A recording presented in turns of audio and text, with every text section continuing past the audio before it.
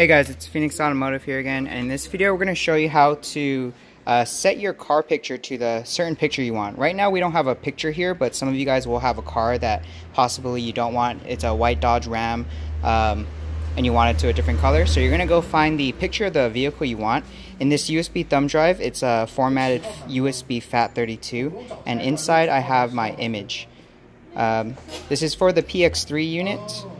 And for a majority of other units, if we sent you this video link, this is probably the solution for the changing the vehicle pictures. So let me just get the USB in here. After you plug in the USB, it should light up. If it doesn't light up, a USB icon should show up at the top. So let's wait for that. There's my USB icon. Some of you guys might have it here, but what I've done before this, prior to shooting this video, is I've gone on my computer, found an image. The image size will be 1366 by, I believe, 720. But we'll also send you a link on a written article on how to do this.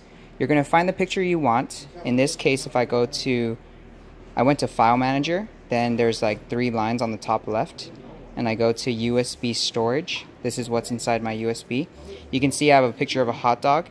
But I downloaded from the internet a PNG file. This was the file. Then I copied the file and I put it to the certain dimensions, 1366 by 768, and then I saved it again.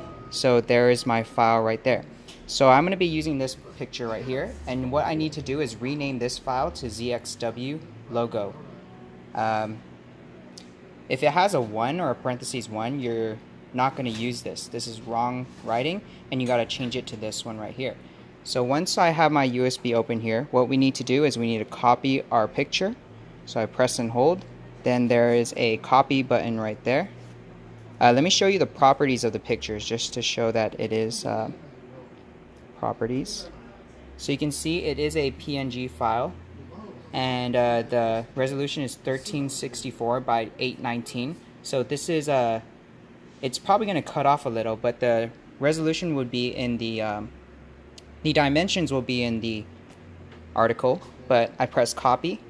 What I'm going to do is I'm going to press the 3 lines on the top left, and then I'm going to scroll all the way down to /device. Go to /device, and you're going to look for the folder called SD card. So I press SD card, which is right there.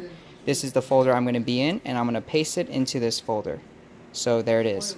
Now that it's in the correct folder, what I can do is I can unplug the USB.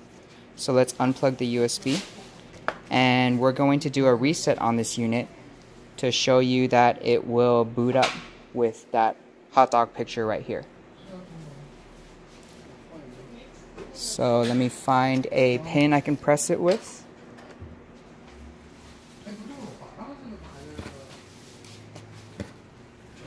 Found a pin right here, and let's press the RST button.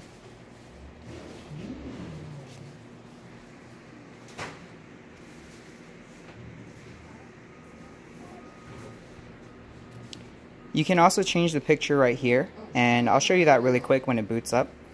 But this is the boot up screen picture, and again, you can choose any picture you want. You just got to find the picture you want. When it boots up, it should have the hot dog logo. Hopefully it does.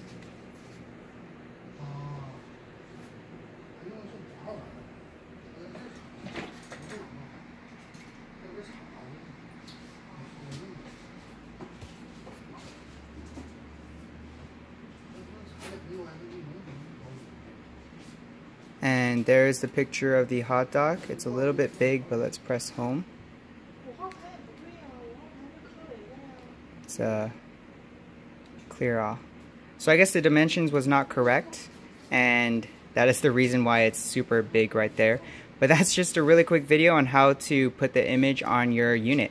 So what you need to do is, it's a trial test run for a lot of units. You have to crop this correctly to get it onto here.